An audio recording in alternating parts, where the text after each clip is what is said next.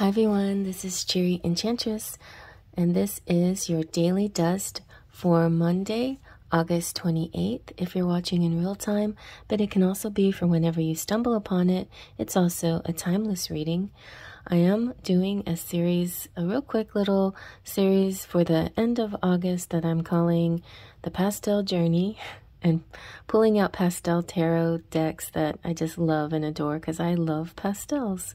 And another one is this beautiful Weaver Tarot, which is also a beautiful gilded tarot deck, or embossed, holographic, all of the above, both sides, just really gorgeous. I love Threads of Fate too because they're just really nice people to work with. If you're a tarot reader, reach out to them because they will send you free stuff and just to get advertisement, they're super nice. Okay, so I like to do a shuffle and a 3-card collective message for you.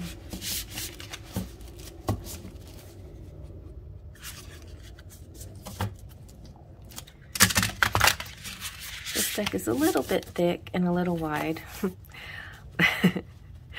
but yeah, it still is enough to shuffle.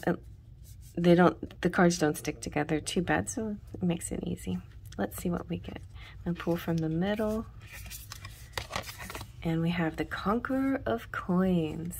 So with the what I love about this deck too, it can be a little bit hard, but what I love about this deck is that the suits and the court cards have different names, which makes them it makes it nice for general reading. Like, it makes it non-gender, and that, you know, is important. It makes it very inclusive for everyone. All right, even though all tarot decks have that intention, it's just not so obvious because there's either a picture of a girl or a boy or whatever.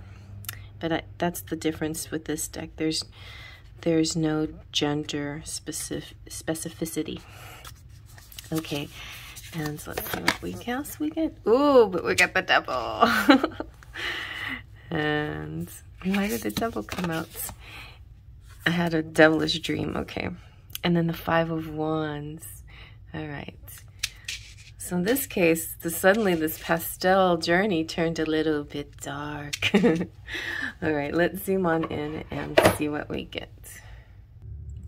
The Conqueror of Coins is the equivalent to the Knight of Pentacles. So it's talking about grounded, hard work.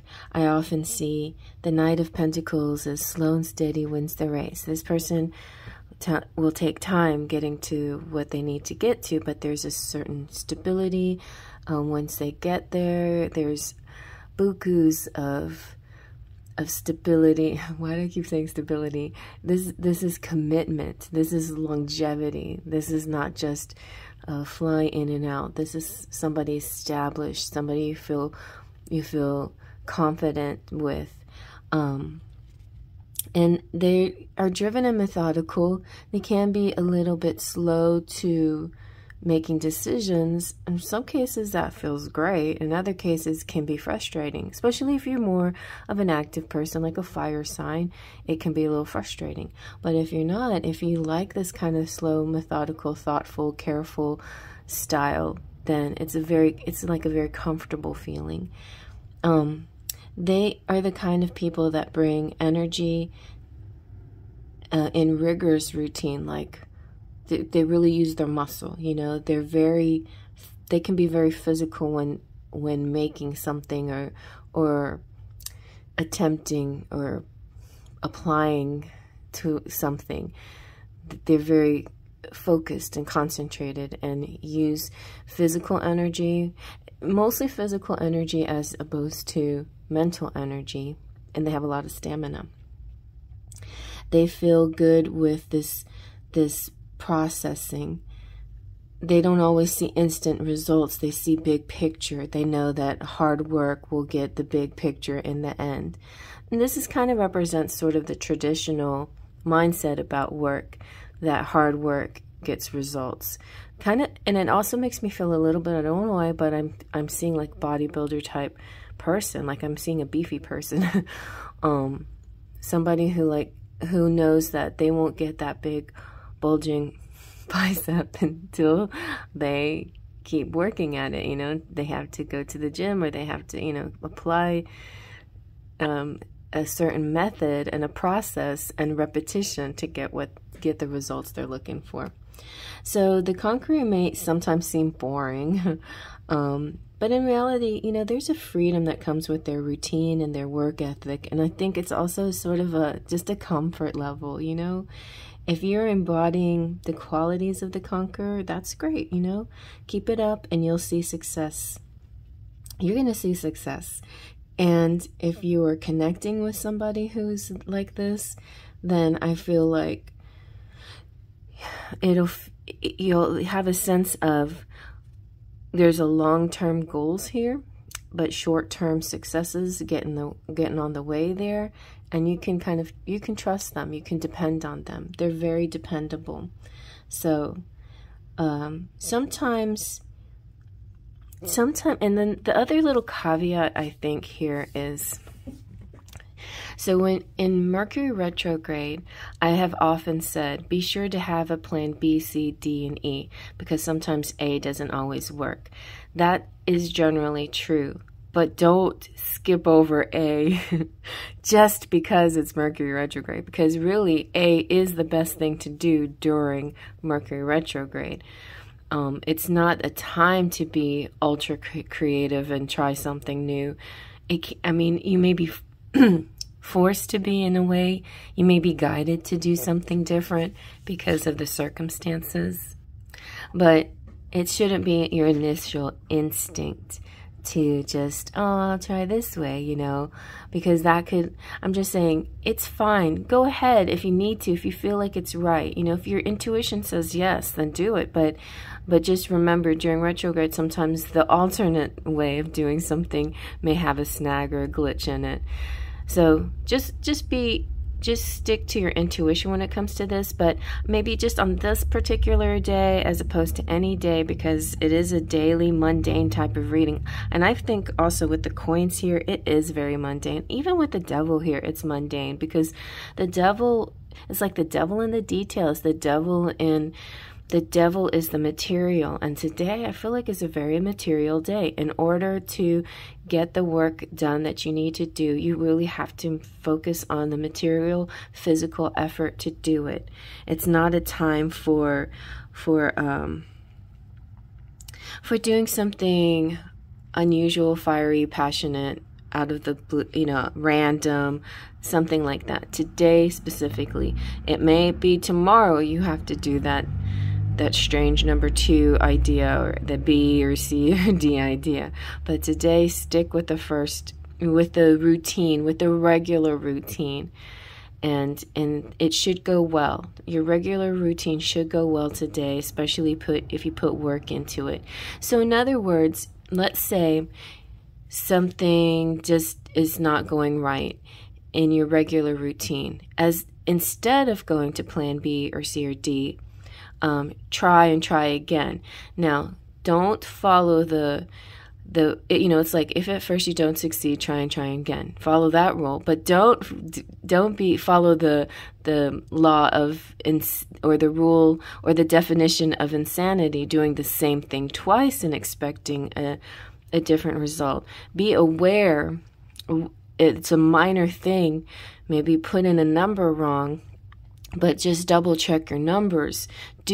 So in other words, say you log into something and you have a certain password or certain numbers, you just missed a number. So do the regular way you log in again, but you might have to fix a number instead of creating a whole new account. In other words, you see what I'm saying? A whole new account would be plan B. But logging in like you normally do is plan A, but it's like fine-tuning, tweaking something that you missed, some little thing, okay? I'm reading these things as according to the way to me, retrograde may affect you. And I don't know if I've ever done that before in any of the daily dusts, but I really feel it today. Most of you will just do this today without even thinking about it. You will follow this kind of pattern, and you won't feel like this day is anything to worry about. But some people, especially more impulsive people, more strong-headed people, if you mess up, you get you get frustrated, and you think, well, I just better do something. Oh, you just jump to a whole nother conclusion, which I think that's what this is saying to avoid, not jumping into something completely different. So the devil is an interesting energy too for lots of things. It could be, like what I said, devil in the details. It could be, yeah, I feel like that's the strongest energy here for today. But also remember, sometimes in retrograde, shadow things will turn up. A different side of things than you've been looking at. Shadow work can be annoying and daunting and exhausting, but shadow work can be also very helpful.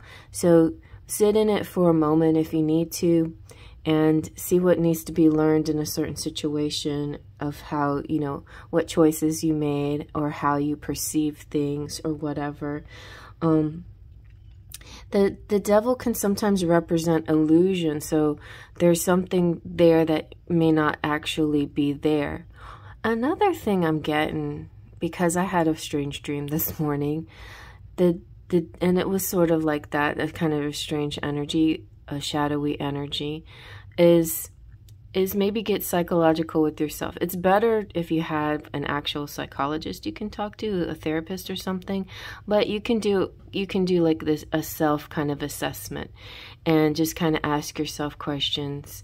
Your higher self asks your ego self, like, why did this happen and why did that happen? And then you just kind of go in a little bit of a deep dive. I don't feel like you need to spend too much time on that today. Just ask yourself a few questions and forgive yourself, let it go, and then move on. But the Five of Wands is an interesting energy for this day. You may feel like you're struggling against something. And so don't struggle against, it's being frustrated, it's conflict, sometimes competition. It could be something simple as playing games with somebody, and I feel like this is more of a physical game instead of like a video game, and trying to do something different because maybe there's just the competition level is kind of like really strong and it's kind of getting the best of you. It could also be like what I mentioned before, just some kind of minor thing like putting in a password or something like that, and where you get so frustrated with having to do it over and over again that you turn to a different method that's not exactly the solution to the problem. So just remember, try to stick with the main method of doing this just on this particular day. Don't let yourself get over frustrated, and if you find yourself getting over frustrated with something, then just take a deep breath and try to pull back a little bit, maybe count to 10, look at yourself, at your ego, your higher self, look at your ego self, and then say, why are you getting mad about this? Why are you frustrated? Think clearly now. If you think clearly, you're going to figure out what the thing is that you're overlooking, and then you're going to be able to fix it. Okay? So I hope you enjoyed that. They trust a pixie dust.